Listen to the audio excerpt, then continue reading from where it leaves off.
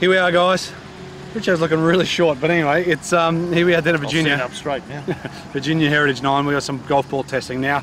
This is a Forte Tour Performance S. Yep. This is their second top of the range golf ball. So they've got the Apex 6 Tour Performance S, and then they've got a couple of slightly cheaper ones. Now, just because they're cheaper doesn't mean they're... No, they're in that range of the super softs and stuff. Yeah, those cheaper ones are. Now, these are basically, what, 50 something bucks a dozen, and then you can get 6+ and you get them a little cheaper, about 40, mid 40s, something like that. Yep. 3-piece, as you can see from the cut open golf ball. Yeah, 3-piece golf ball. Not a bad golf ball. I actually don't mind this. I could probably use this. I could use this one. It feels good. It's sort of butter. Yeah, I think the only issue with these Apex, the Forte golf balls, is that they do sound a bit different. Yeah, this one sounds a lot more traditional. To me, this feels sounds and feels really hollow.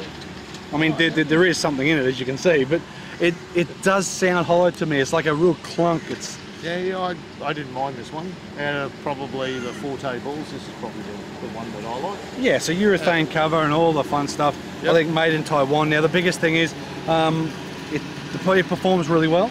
Yep. So again, the numbers are good. So for me, the wedges spun really good.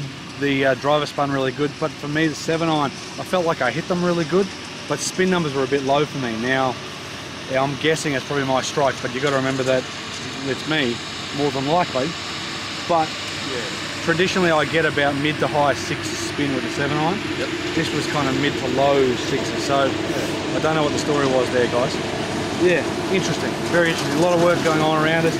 Hopefully it's not too noisy, but guys, we're in the middle of the golf course doing some work. So, I don't know. The Forte balls for me were just a little bit different sounding than what I'm used to. A little bit, yeah. But I certainly found this one was a lot closer to a more traditional type sound and feel. I do agree with that, yeah. The Apex and the other ones are a bit, the noises are a bit funny, but this certainly for me felt hollow.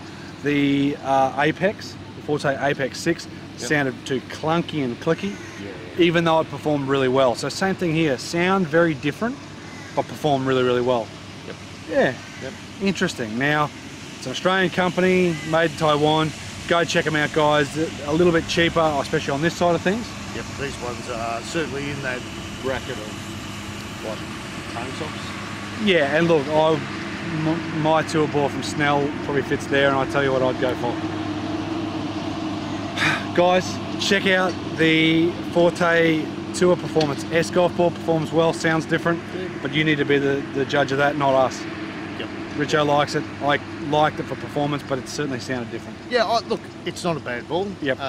Would it be my future ball? Probably not. Yeah, but definitely not for me. Maybe for you.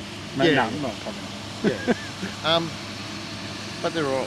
Yeah. I think this is the pick of their balls. 100%. Yes, I totally agree. For price and performance, for price, performance, I reckon this is the pick of their balls. There you go, guys. Pick of their balls.